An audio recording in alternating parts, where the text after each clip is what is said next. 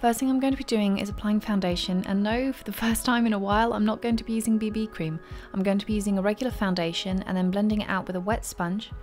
Once I've done that, I'm going to take my hands and I'm just going to press that on my skin, and what this does is if you have little streaks left behind from using a foundation brush or the edge of the makeup sponge, sometimes you get a very obvious line where the edge of the sponge is. By just dabbing your fingers all over your face, it helps diffuse that and you get a much more realistic effect left on the skin.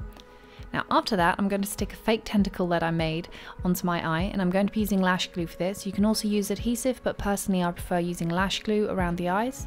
I will have a tutorial for this on my second channel that will be going up next week, so if you want to know how I made that, you can go to my second channel.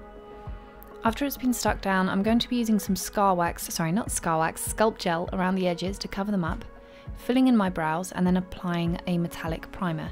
Now because this primer's got a really nice shine, I'm going to be using it on the lid, and I'm also going to be using it as a highlighter, so down the bridge of the nose and then in a C shape just underneath the arch of the brows and then the tops of the cheeks. I'm also going to contour underneath the cheekbones and then down along the jawline as well.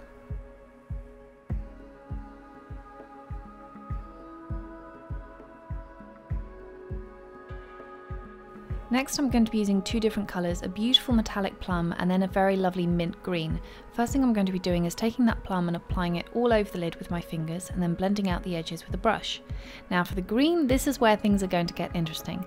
The first thing I'm going to do is apply that as a highlight just down the centre of the lid and then blend that out. But then we're also going to be using that as a highlight on the face, and it looks beautiful. We're applying it in the inner corner of the eye, especially on the lower lid. Then also on the cheekbones, but more just underneath the lower lid. So just where the light's going to catch that, you're going to get a really lovely metallic green shine. And we're going to go a little bit further and start adding that also just underneath the brow bone and then above the arch of your brows, and blend that up into the skin. And when you move, you're going to get this really pretty mint green flash. Now for the lips, I'm going to be using a green lipstick, which admittedly is about as creamy as a wax candle, but it's the only green lipstick I have to hand, so that's what I'm going to be using. And I'm going to take that same mint green highlighter and applying that on the cupid's bow and then on the centre of the lips. Now that the sculpt gel has dried, I'm going to be covering the edges just to make it look a little more like it's actually burst out of your face. So I'm going to be using a red colour around the tentacle and then some fake blood. Now you also want to cover up the very end of the tentacle, because obviously this is the first thing that's going to be coming out of your eyeball, so that part has to be covered in blood. And then maybe drag a few drips of that blood down the side of your face before you're going to start adding a little more texture onto your forehead. I'm going to be using a stencil for this, but you can absolutely draw it by hand if that's what you prefer. I'm also going to bring that up into the wig, just so that it blends into the hairline a little bit better. And then I'm going to be taking a gold, and that's just going to go right down the centre of your forehead, and then also a little bit just along the cheekbones as well.